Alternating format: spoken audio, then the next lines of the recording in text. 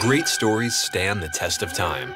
This year, the Tribeca Film Festival wanted to celebrate 3 amazing stories: Apocalypse Now, The Simpsons, and Spinal Tap. We meticulously translated and reimagined over 100 scenes using a 5,000-year-old storytelling technique, Egyptian hieroglyphs, to prove that great stories are timeless. We captured everything down to the smallest detail. I love the smell of napalm in the morning. Scene by scene, we accurately translated and recreated these modern classics, depicting them in the iconic style of frontalism. And since Egyptians didn't work with depth, we adapted every scene to a single plane, just like 5,000 years ago. We also developed specialized color palettes based on the same 6 colors ancient Egyptians used.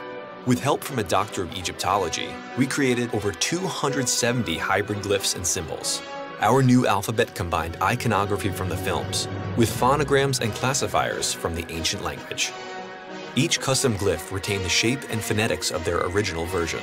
Creating the new words involved building on the etymologies of those words. Donuts.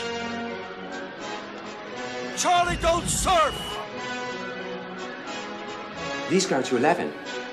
And if you weren't an expert in Egyptology, we translated the glyphs for you.